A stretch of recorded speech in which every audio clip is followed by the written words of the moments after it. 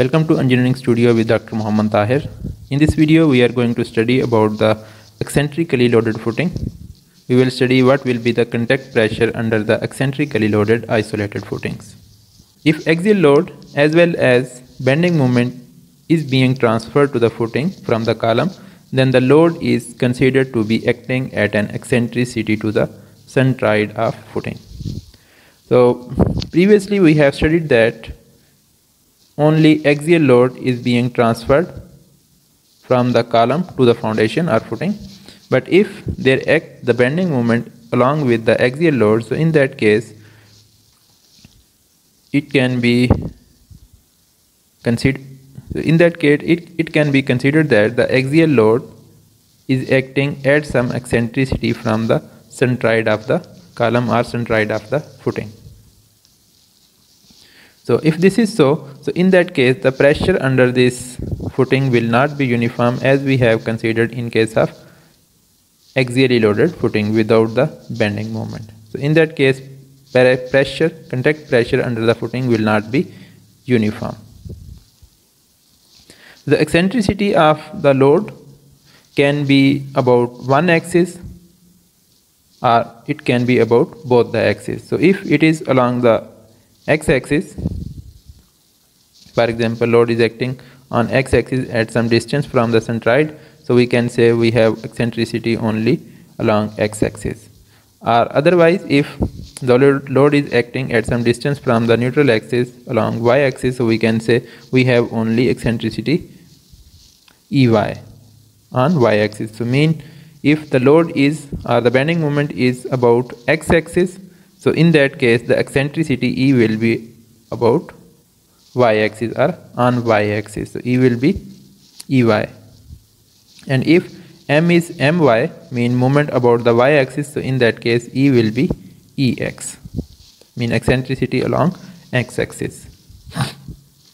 And if the load is of the bending moment MX as well as MY exists, so in that case we will have eccentricity along x-axis as well as eccentricity along y-axis.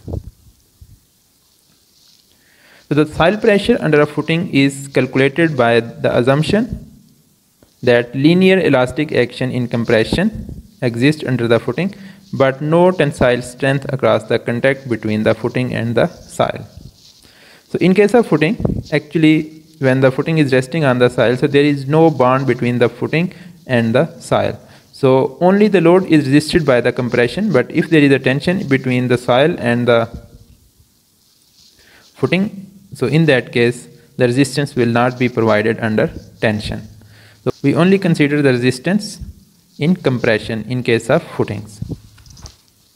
So if the column load is applied at or near the middle of the footing, the stress Q under the footing can be calculated by using this formula. So here if we see P over A is the stress because of the axial load, P divided by the area of the footing, and this is the stress produced because of the bending moment, and it is given by My over I. It is the flexural stress produced by the bending moment under the footing.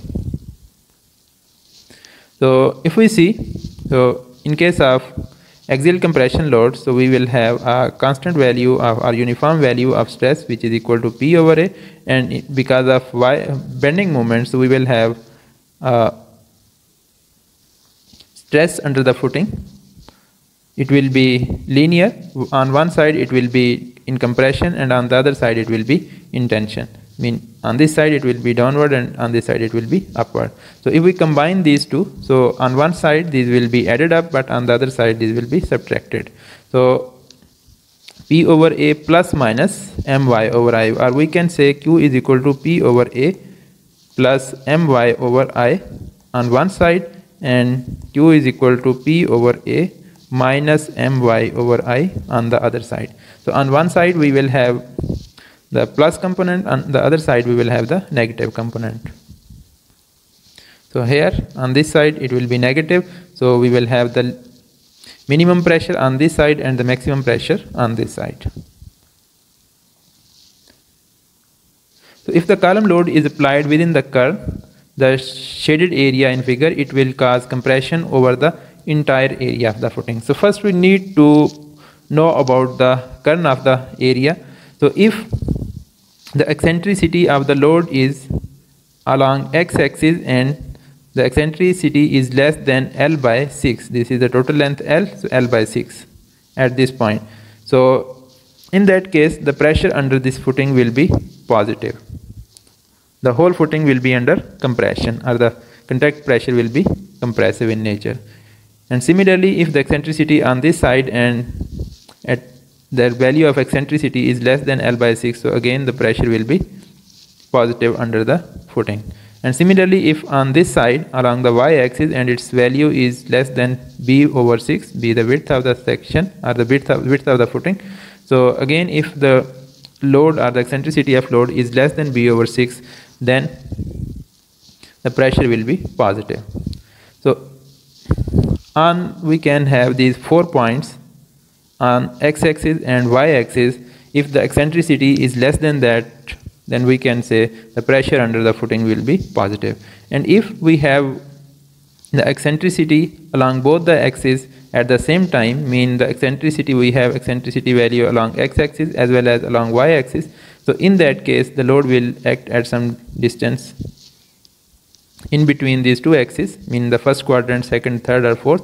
So if we join these points corresponding to L over 6 and B over 6 on x and y axis, then the area in between these lines shown as a shaded area, if the load act at this area, then the pressure under this footing will be positive and the whole area of the footing will be under compression. But if the load act at some distance away from this shaded area, so in that case some part of the footing will be under tension and some part will be under compression. For example, if the load act at this point, then the area on this side, some area on this side will be under tension. So this shaded area is termed as the kern, and if load act within this kern, then the pressure under the footing will be positive. Okay, if the eccentricity of the load is 0, so in that case we will have the case similar to the concentrically loaded column, or we can say we will have a concentrically loaded column and the pressure under this footing will be uniform and it will be equal to P over A, and we can say it is the average pressure. But if the eccentricity of the load is more than 0 but less than Ek, Ek is equal to L over 6 or B over 6. If eccentricity is less than Ek, so in that case on one side we will have pressure greater than P over A, but on the other side we will have pressure less than P over A. And if the eccentricity is equal to Ek, L over 6 or B over 6, so in that case on one side we will have pressure equal to 2 times Q average, but on the other side the pressure will be 0, because here P over A plus minus my over I.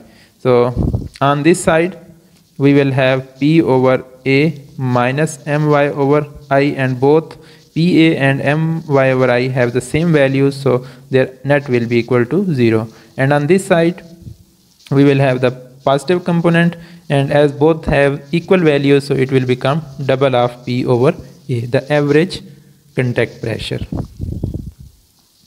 So similarly, if the eccentricity value is more than Ek, so in that case some part of the footing will be under tension. So we will have the contact pressure on one side more than the 2 times P over A, and on the other side the contact pressure will be negative or in tension, so we can ignore that. So we will have the distribution like this. Okay, if we want to calculate the area of the footing, so we will try to avoid this case when the eccentricity is greater than Ek. So to avoid this case that eccentricity should not exceed Ek, we can increase the value of length. As we go on increasing the value of length, it means L over 6 value goes on increasing, and we can enhance this length in such a way that E is less than L over 6. So in that case, or in this way, we can avoid this negative pressure under the footing, and we can have either this case or this case. Okay, if we want to calculate the area of footing, so previously when the load was concentric, so in that case we use the limitation of bearing failure. So to avoid the bearing failure, the applied pressure Q, we can say Q, it should be less than Q allowable. So RQ net allowable. So Q here is given by P service load divided by area of the footing, and it should be less than Q net. If we rearrange this equation, so we can get area of footing should be greater than P over Q net. So by using this expression, we can estimate the area of footing when the load is concentric. In case of eccentric loads, or in case of footing with the eccentricity of load, so the pressure will be non-uniform. So on one side we will have the larger value of pressure, and on the other side the pressure will be less. So to satisfy the bearing failure criteria, we need to consider the largest value of the pressure under the footing, because if the value of the pressure at this edge where the pressure is larger exceed the bearing capacity, so the failure will occur at that point. So we need to ensure that Q maximum should be less than Q net allowable, or allowable bearing capacity, net allowable bearing capacity of the soil. So to satisfy that, the Q maximum here will be equal to P over A plus My over I, and it should be less than Q net. So from here we can find the value of A. We can write the A in terms of B into L, and I will also be written in the form of B into L. Y can also be written in the form of B or L. So here we will have two unknowns, so we can get the value of one out of these two. So we can assume the value of 1. For example, we can assume the value of B, and then we can calculate the value of L. Or otherwise, if we have rectangular footing, then we can assume the ratio, that length over width ratio we can assume. For example, it is 1.2. So from here we can say that L is equal to 1.2 times B, and we can replace here L with the 1.2B. So at the location of L, or in place of L, we can write 1.2B. So in that case we will get the expression in terms of B only, and we can get the B value. Once we have the B value, then by using this ratio we can calculate the L value. So in this manner we can proportion our footing when it is subjected to eccentrically load or eccentric load.